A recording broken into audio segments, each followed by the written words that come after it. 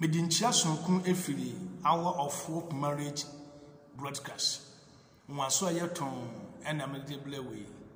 Na mewi ahomase kwan so na bisa wo se onwote sen. Me ni pefe se nyame adumala onho ye. Me evangelist Antonishan. Me ni me team Hour of Hope Marriage broadcast no ye ho ye papa.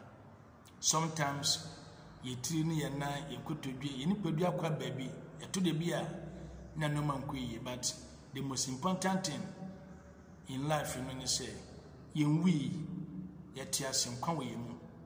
That alone ebwa man say ye hyemu a ye den yame ase na ye chie ni so chene say de waya man yen asunya bo papa nti emfa ho sene a situation bi ne tibia bia wo nwi a wote asim kwa de nyame do na onima de papa bia de wani mu a ebebo abrabo mu a ebesesan amoso ahunu sampa nyame yodo na wakayo nti ehyemu sa ne yechia wo se omote san a jesu se ho ye faseda na yeye manyame na wore yesa no nani beje wo ho na de aka biala ese se oye ma wo na wabrabo tumpum ko anim no obeya ma. I hope so bumfu me na mum obetima se pa me kan se wi a me the information we see emma wo fase no emma ne marama me said them semu na mesre aka kire mo se aben eye Ghana ben wa mam kwanse mu kofi nkedi 10 days bi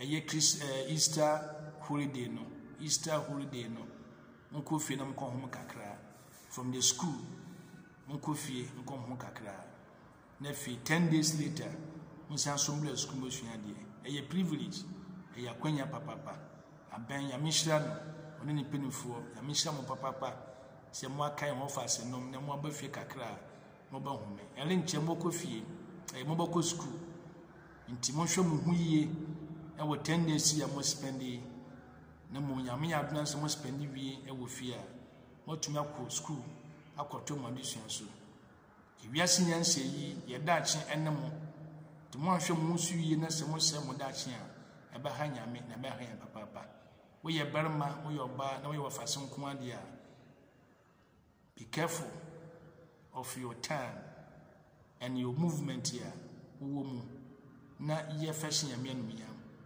na wo ye pani a watumi abatu adwuma ye yeso ni amenso akoso ade hene e wo ye wiase. All right, this week nso ye hia na ye ba hwe topic here the table so a ya tundin say the kind of a woman or a man not to be.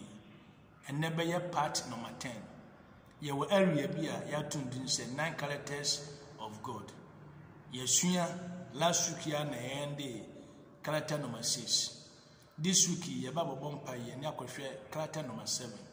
One mentina increase ye na wo data and na wo time wo spend na wo de hwe ye kakaka no nyaminti enye kwada wo de be fa ye nso na wa maya sampo ba ku menu bi na wagina so e de abobla na amba sembi oba nkwaje nso ayewodea nti richia mo papa se mo yesa wiki biala mo hyianye na mo nyesu nyame asem na mo tie nso na mo dede djuma na me hira mo bebere wonyi mo fura adom ko adom na me sanso akasa afi chapeau and happy Easter day. So wajeso amen yambon paye na fi yampo yetable so yamko hwe area a ya tundin say 9 characters of God, character 7 about God yambon paye ni yankon hwe nyame obo so nya asase tumi na ewura ebla so wakoa mebekasa manonte se mi yiwu fi magbabo mu a metomu kasa ebeye dede na ntiaseri mbem ntem pala me se meya sa ebre mehia oma a obafa mso akasa milintumi se milimfro efise manfro a eyemusude kese pa eno menko bia ode no to no so no ye bebe mempene senti this week nso ma bre mo ho ase bra kwanya ba se me no ma atitire mpenifo ekasa no be famandomu betem akwambia so mentena wo sere so sunsun na fi kasa fami mu momma ente wonne dedede no wonne yankwan wo ayaresa wo enida so wo mu no me ente sanne no na tumi aboa nya hyehyɛ nya kura ya hono masɛm bi ama sɛ oba ya wu ya tiasio e kwagye ayadia do yare hyɛ wo nsa de opekunu pɛyere de opɛ adwuma obiala pɛ gyinabuo bi basase wo isu na aboa no ma batumi ayɛ secured in life no de nyina no hyɛ wo nsa ahobase kwan so no boa no na ne sanka na wolomfo na asindi this week me mpa ba pan so ye hyem ewodi nko ade me yente wo ne hyiranye Jesus Christ de muti amen fa pen paper tray number 0544 1987 10 0544 1987 10 and 027 500 5761 027 500 5761 and 020 34 89 031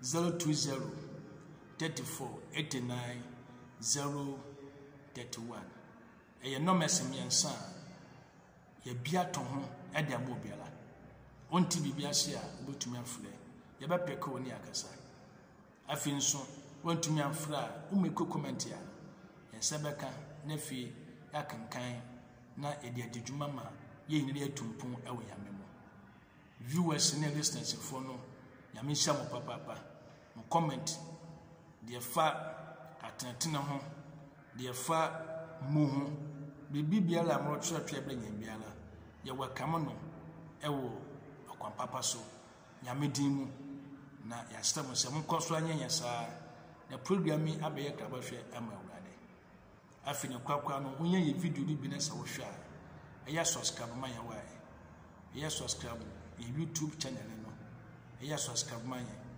ama awiebire ya ye nuanom ama nyame ya baya busua kese nso ama urade na wafo yenso abọ man kokko na wajakra ama ne ho ama so ba already yenkwa no yenuanom wa mutie nyame ne tuwe ye no nyame afo yenso agye wo yina kwehie mu adida nsanda ewo nyame ahime no emise obeye ewo Yesu demuti amen. All right, afidi entem yenko ye table so ni yenko hwe character 7 of God adisuki ye babehwe na abemfo de ba ye no na it's all about the holy mercy of God. The holy mercy of God. The character 7 of God is about the mercy of God. Imobrohunu esu no enyamni su a etoso enson won se etise chain eyenkonson series etotoason kakan sa na yerekwa anim so ahunde won se now wonye small you are not a kid or a child or small boy. Now you are big man or woman. We nyameba into odini su apapa nine no de agu titibremu no onu amfa ngu nipa mu odegu baby a wa start say eho e ni fie ntedan no a yesi o canopy yabo o tent ya ye aye fence tomadan na de amedin atoso no odiko wura mu into law no egum the Holy Spirit no ewo ho nyame nankasa nso owo ho enna the Holy Spirit nso ewo ho the soul last week yesua no eguo the presence ewo ho enti obiara obeko obiara no so okoho basabasa nya de obepie eno na Zekaria koho ni nyame ka chense onne woyire Elizabeth yebawo wanje andi otomu opie no no waye mu untumi nkasa congregation afo no unfi so aye rough o si no menye rough no ye signs to say na month no duriye Elizabeth woye Zachariah at the pen paper at JOHN na no bebie aka say John P na no bad work no spiritually na te if not like kasa. There's a power in obedience of God. We tell yame no why yet the osi ye no tumi wom na sa tumi no bibia ntumi ngina no ye wiase mu ene foforo baba eno tuna American fo yame am say wo wade bu wiase se usuro no a yame suro no for ho to no so about him sanya Yesu de no to ne papa so a ampanso wandini nhoma opegya no from huntuma mu afi odo kwanimia mu mesra wa nti wo ye fie woni pedue ye dan kase complete house and room at the God ni super nan ewo mu de adu so yesua wo this the kind of a woman or a man not to be paternal. It's all about the mercy of God. The mercy of God. A humo bro esuno enyamedia. Ayetetitia. Enyamedia. Ewo yemu a ogade nti we yosofo na se unye humo bro ma o memesia. Check your driver. Menin sawo but a futu na mede ma we evangelist, we a bishop, we a prophet, we a malam, we a nipan kwa, what else I say so. No one near moblo and then can't at the many pa. Check your dava. If you said you're too mono, Elin yen ye nyame. Nyame tu mua, ubenya humoblo, ama wayere. A humoblo, ama ukunu. Ahumobro ama oma na woye leader ewa busua mu oman mu eni ekuo bi mu a ubenya ahumobro ama workers ama down people those you are a leader of them no ubenya ahumobro e de am because nyame no a oye ahumobro nyame no atumu intinisu ehumobro no etumu ma me so ahu nyame beno ade papa beno wagya no ho na wonena pray for me wanum further water sa be sinne awombaye wasra abayfun sa be sinne to ade oboka woda baka se nantwini ponko ene sound tumitiemu ama wonu so bete no na ho ayi fifeta na wada won paso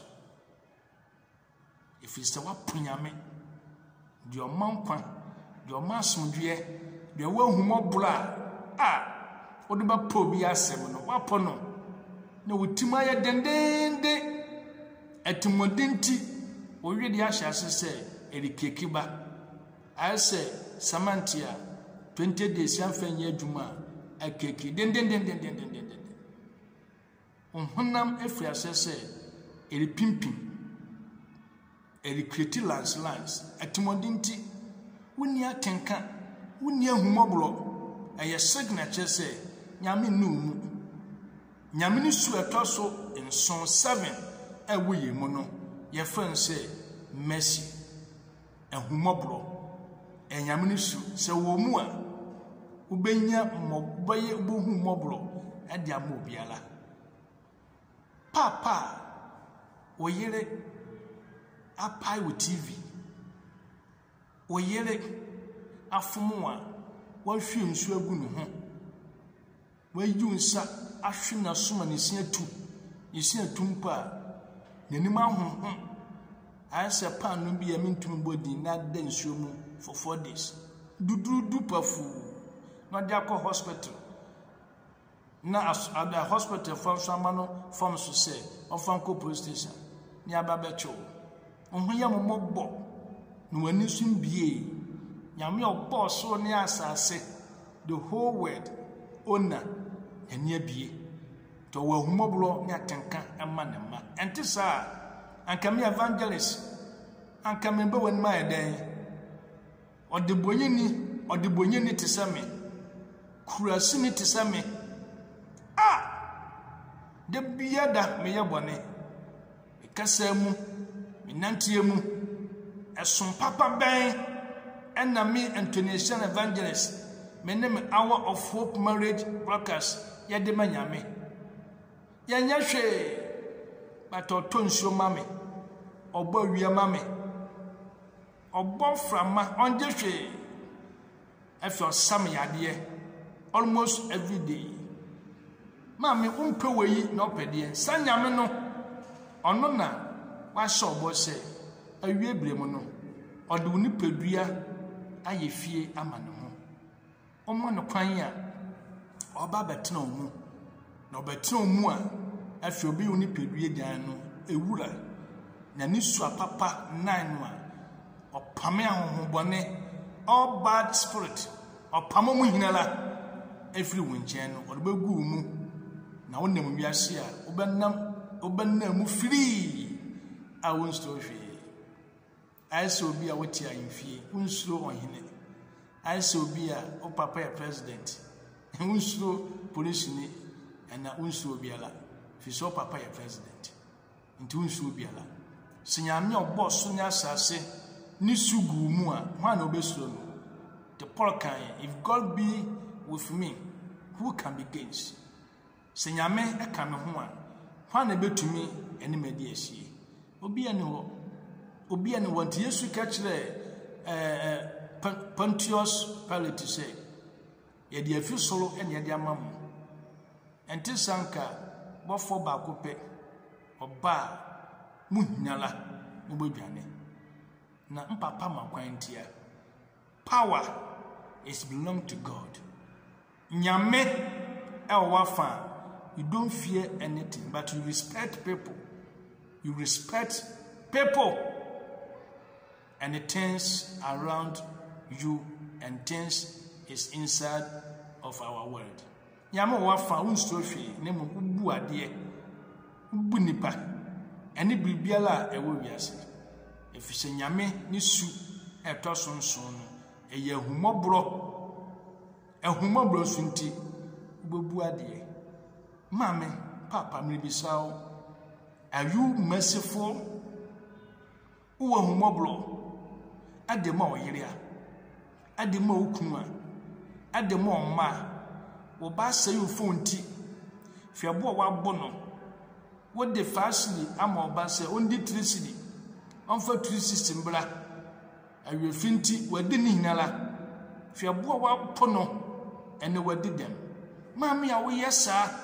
Papa we yes and your two more control no enye nyame ni su a etoson son no ye fense mercy ahumobro nyame nti otiemu asese so we ye ahumobro ni we ye kind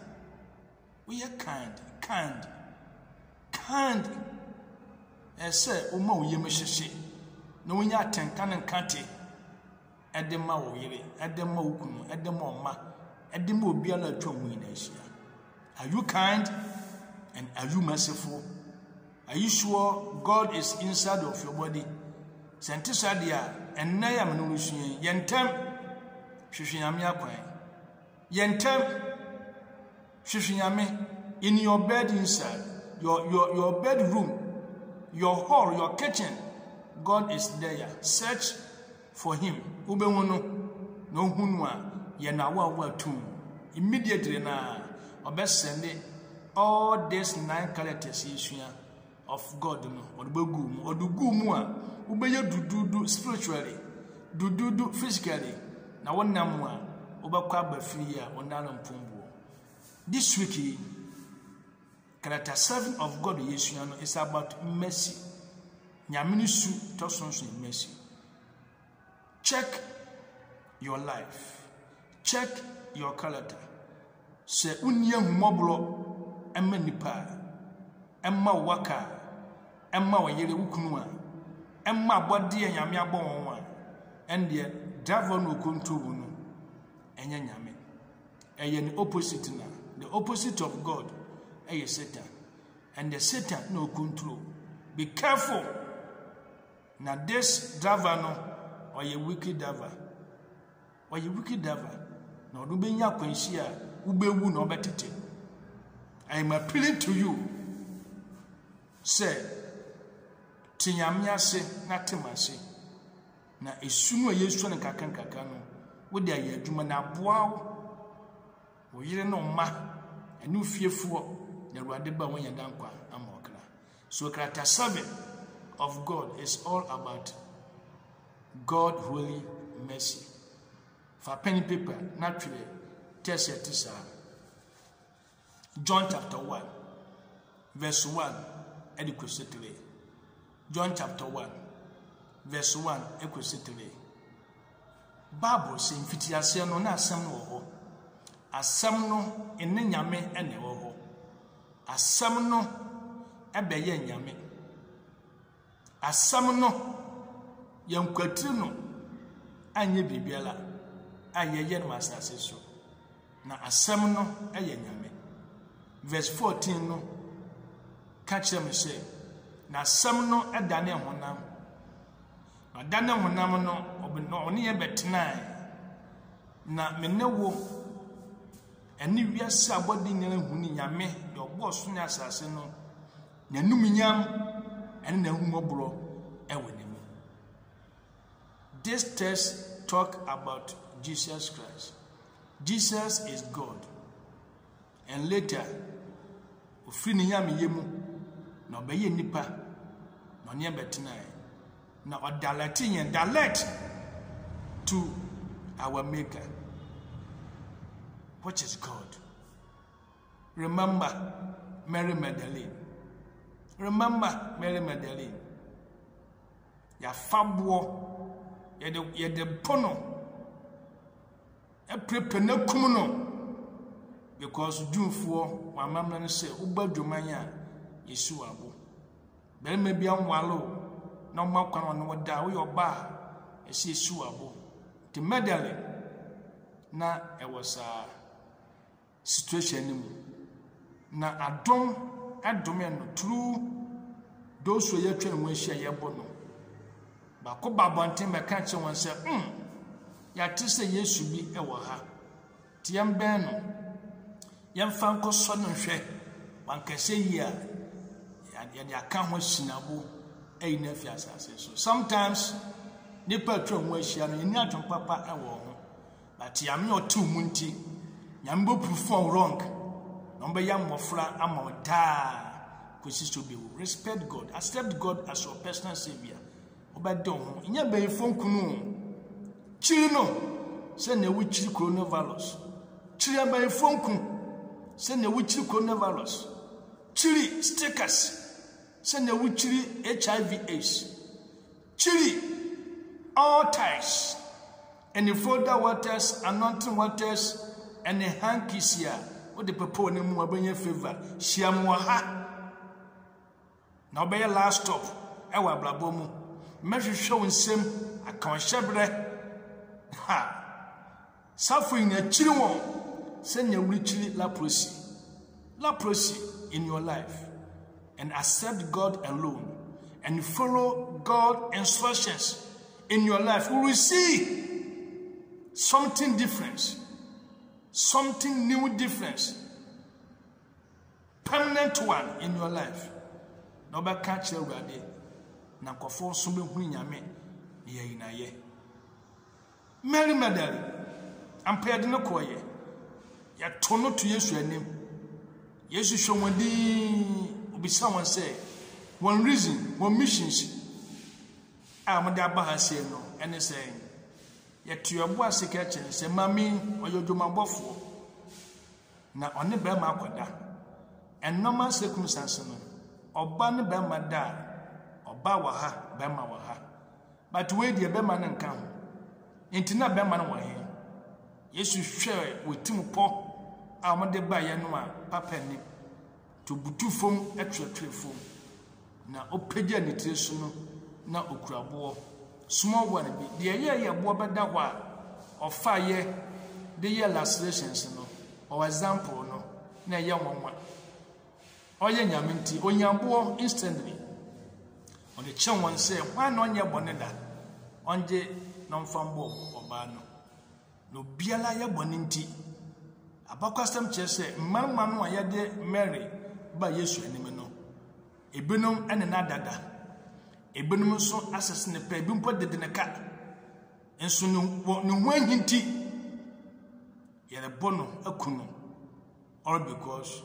obi ene na da mi wan so na adwuma ye oye tutuni wasa curtains or relations ya oye na adwuma but any tenti edna constitution sister and Yesu a oye abode ina awura no ohun wadwen no ka che won say hwan onye bone da onje abuei ontumbo oba no na obiara sisi ni trase ejeja ne bo ne mu eto ho na omokoye omofale ekoye ekamame ni Yesu nko na Yesu ebise mame se hon ya do ba ye no ye wo sen ede na ye wo o se anya mhwe Yesu si anya o hwede a ene me so me nya o hwe na mum ko na ka ye bone bio go and no more sin ene mame ye satere eni wo ni feli enti otu kwan ekonankre ho e wo Netherland na obaba no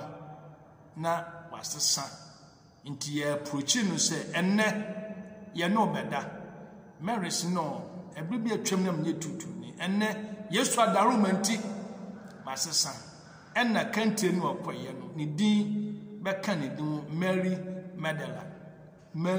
Magdalene swat ya se Yesu sesanwa omodin fufuro osesa Saria ebeye Sela osesa Saul ebeye Paul osesa Ambra ebeye Abraham mame ede na woro twen ya wetewo na nasesama na wutie papa barema wotena ho ma oba che wo kwan na ofa so woro ho ewo banim de bedi atwitwa ontofwe sabe ene obarema ho a wo fa nsa yo normal wo de te kana ene wiase mu apasomdwe beye nden wonya asomdwe mi wa asomdwe wura wato nwa hie wapam no ede na wo hwehwe oba mu a wa makwa ma barema ama wakwancha ma ololo ho poma ono ada afi wonu ada wie olo ba bontin beka ansem wa mbaka nso ansem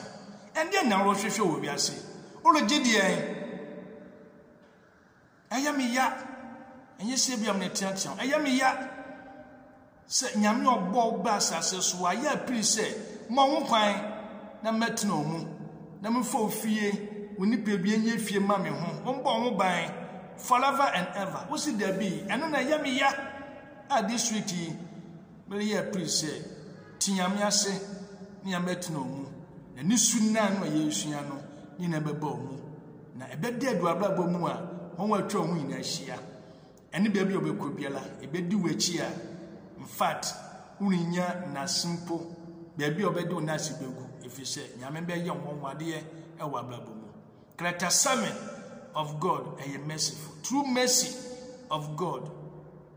Mary Magdalene ebe yo defo. In fact, the first evangelist after the resurrection of Christ ebe ye Mary Magdalene. Yesu wuye yesie no 3 days time osori ye no. Mary Magdalene ena okoye. Okrofo no ngo na papa bodi no ye na ne ho amba asem. Okoye a ebo na munu.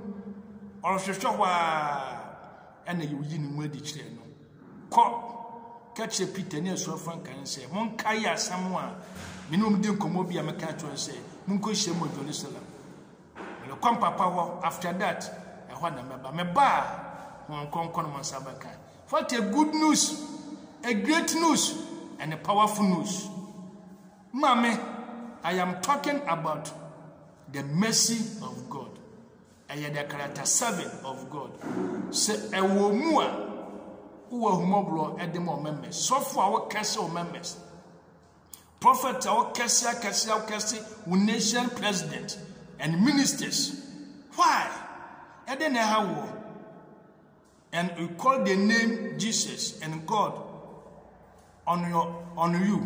Meanwhile, so you do things which is contradicting of the God character. Make U-turn. Check your dava. Because the only year no and yame is so a torso 7 and yamusu away mu. It's all about a mercy.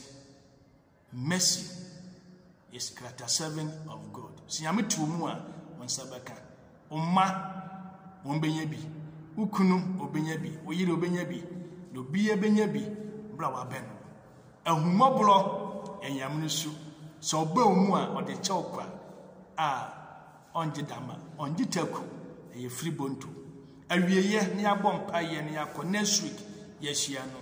Remember Moses ekeje mransem du mantwesena obaye Israel for na yeyi wasum nka wansa nkapo wanasi nkapo ayo woni bi a yeresom no Moses betu ye no na ne buafu den kasa wofof abufu nti ojaye mnanum tufom mane papaye na ne ba ne so a asomdwa ba no okafa mra no a mana papa o kankan ye afi orbone seti na olusu egu ni yem afi okwanchen stranyame se nyame ya tumini o meye den na wonim nsam no watintin egu ebo pono no so no meye ne back ma kankan kire wo ma nyame no problem sambla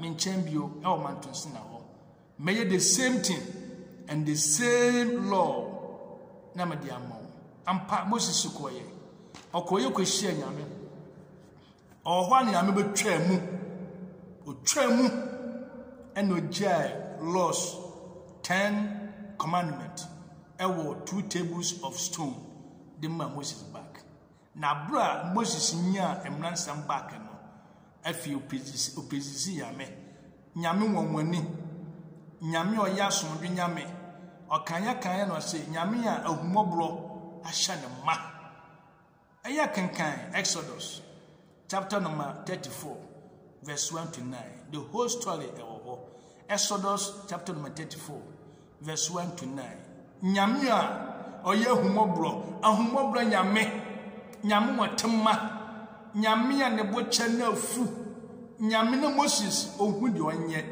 efise wandan dwen se law no obenya the back nyame is so kind into so pekoa woseno ubehu mobo we ye bank manager ubehu mobo the amount workers we ye school headmaster ubehu mobo the amount workers any student penibiala we ye so we ye president we ye minister we ye MP MC DC assemblyman and woman we ye chief position biala uhunu ewo bia no siame suwo mu a all this 9 characters ebedadi